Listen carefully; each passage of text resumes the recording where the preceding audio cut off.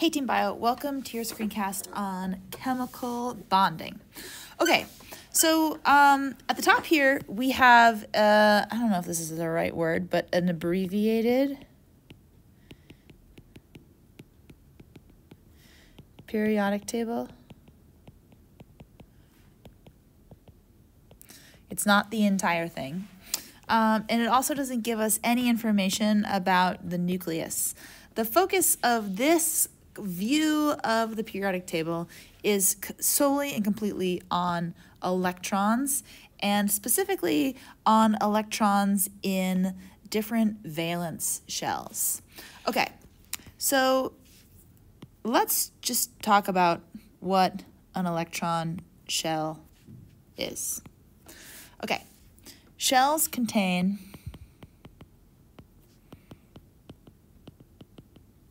electron orbitals. And orbitals are, they're defined as discrete volumes of space in which electrons are likely to be found. So let's write that down.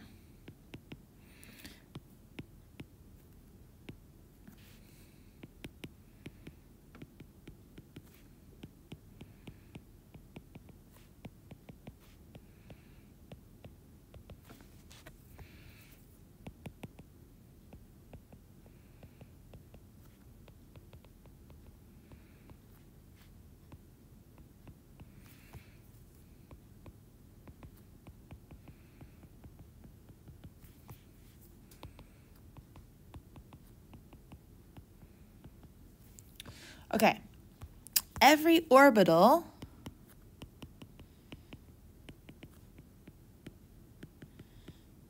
contains 2 electrons.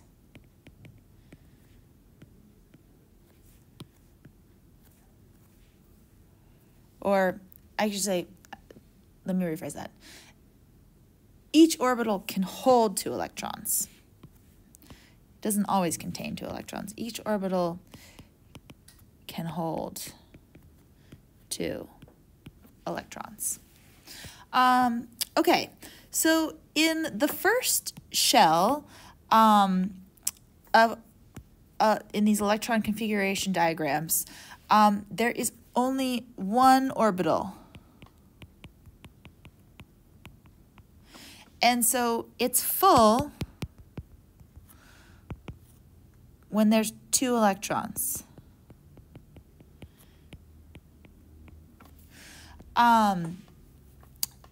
This outermost shell of electrons is a special, we give it a special shell, a special name. So the outermost shell of, for any period is called the valence shell.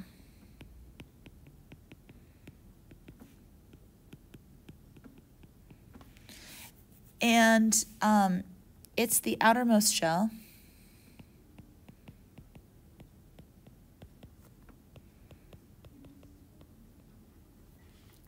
And the valence shell determines the chemical properties of the element.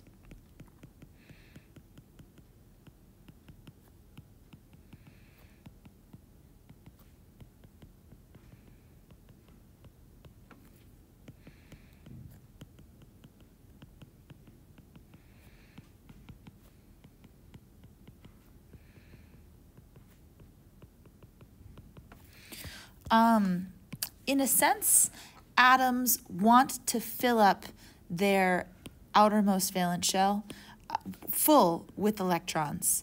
And so if we look at hydrogen here, we can see that it has only 1 electron, but to be full, it would want to have 2. And so it's going to associate, it's going to form associations with other elements in order to fill this outermost shell. More on that later. Whereas helium, it has 2 electrons. So it's really happy just all on its own. It's part of a group of elements known as the noble gases, which just like to stand alone. They do not want to form bonds with any other elements. Okay, so the first shell only has one orbital, so it needs 2 electrons to fill. The second and third shells both have 4 orbitals.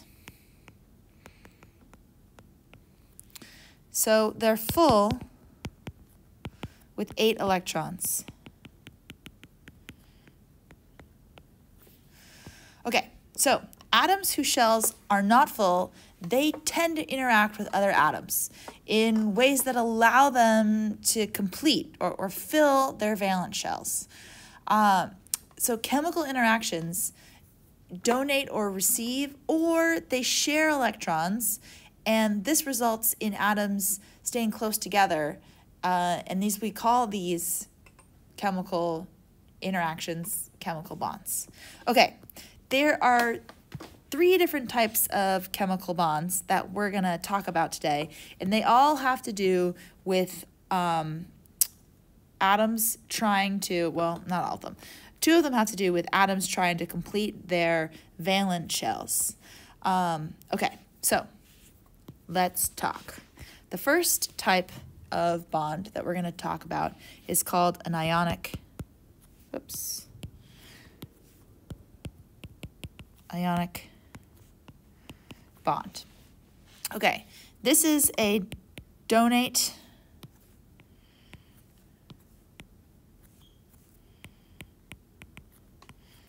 / receive electron type of bond. Okay, let's talk about table salt.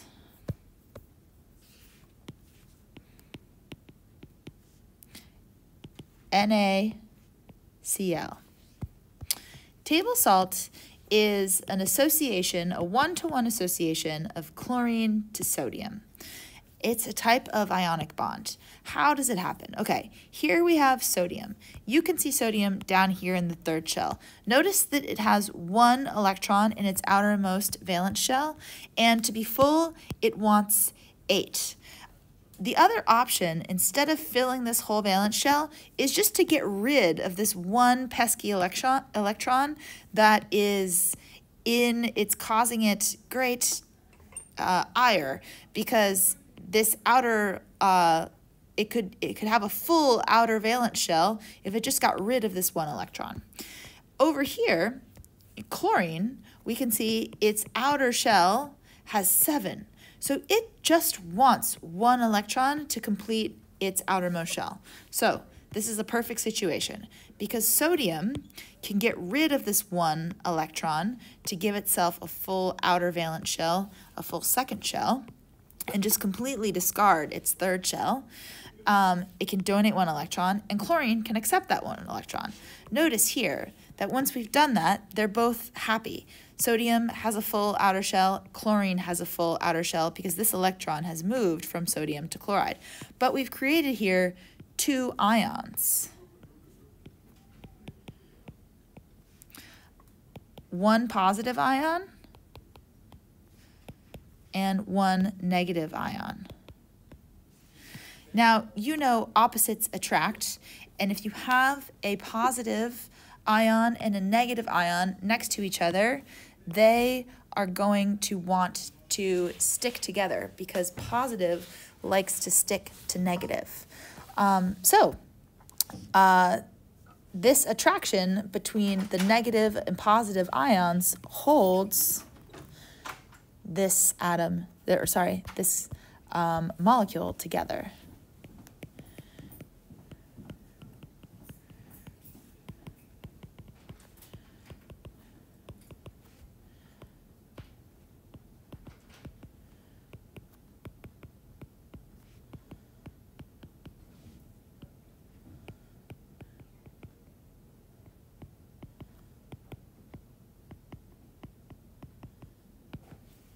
Okay, so that's an example of an ionic bond. The next type of bond we're going to talk about is a covalent bond.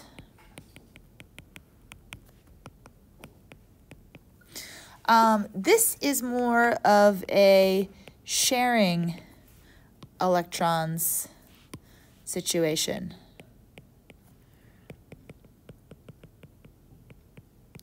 So unlike ionic bonds, which one donates an electron and one receives an electron, resulting in two ions, and then it's the ions that are holding them together, covalent bonds really share electrons, and that's what creates their attractions to one another. Okay, so here we have a group of a bunch of different types of covalent bonds. Here we have the molecular formula.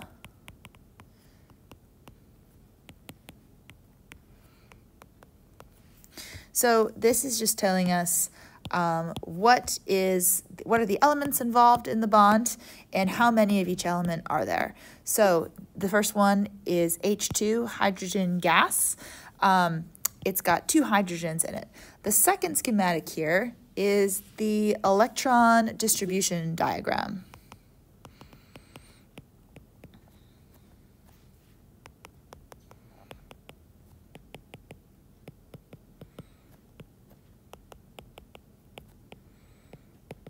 So this is showing us that, hydrogen only comes to the party with one electron, but it wants two to complete its outermost shell.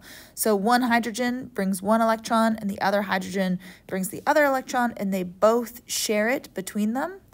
And you can see how the electrons are distributed. They're held between both of these nuclei kind of in the center of them. The next schematic is just our structural formula.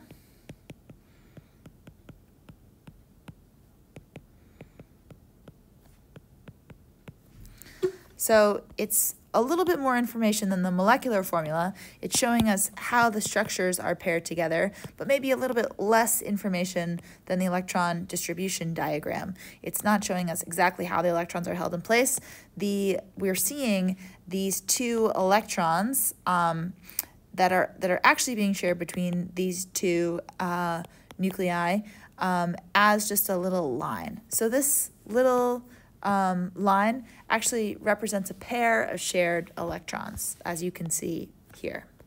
Okay, and then the last one is the space filling model.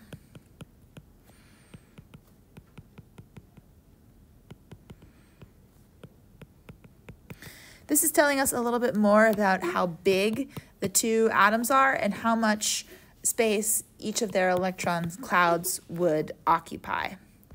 Okay. So you can see here we have hydrogen, and each hydrogen atom wants one extra electron to fill its outermost shell, so it can form a stable bond, just one single bond to complete its outermost shell. Oxygen, however, it needs two electrons to complete its outermost shell. So both of these oxygen atoms share two pairs of electrons, so it results in a double bond.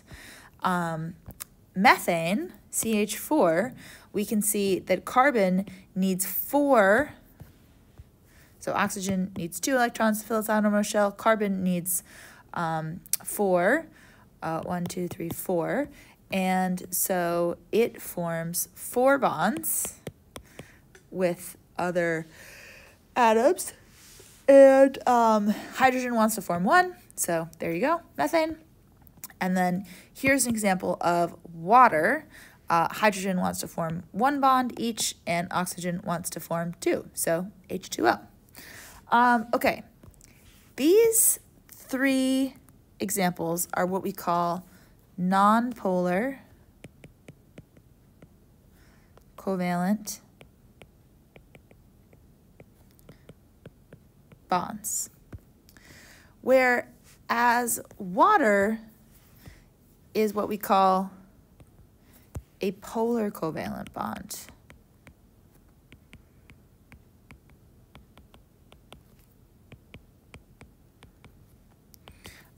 You're going to have much more information about this in your next screencast about water. But what I want you to know from this is that a polar covalent bond results in a final molecule that has an array of charges across it. So water molecule is going to have a slightly, this is a delta for slightly, negative, and this side of the molecule will be slightly positive. And the fact that this molecule has a slightly negative side and a slightly positive side leads to our last type of bond, which is called a hydrogen bond.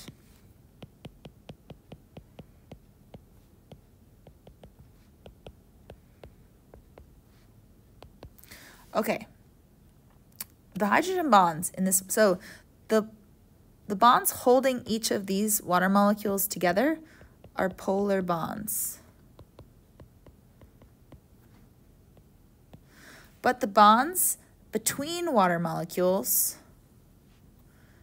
are hydrogen bonds.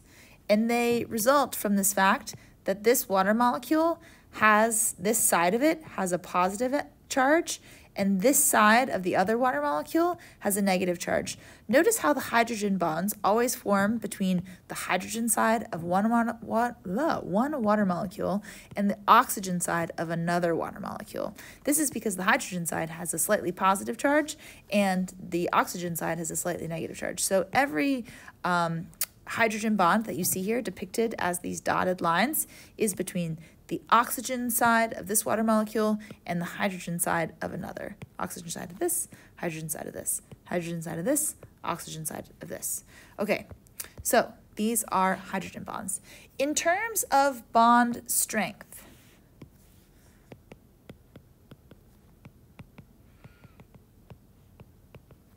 the strongest bonds are covalent bonds. In the middle, we have ionic.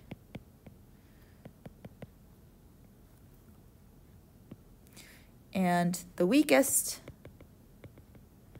the easiest to break, are hydrogen.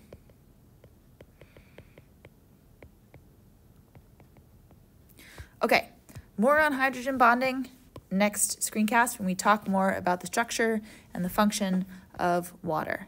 Okay, that's all.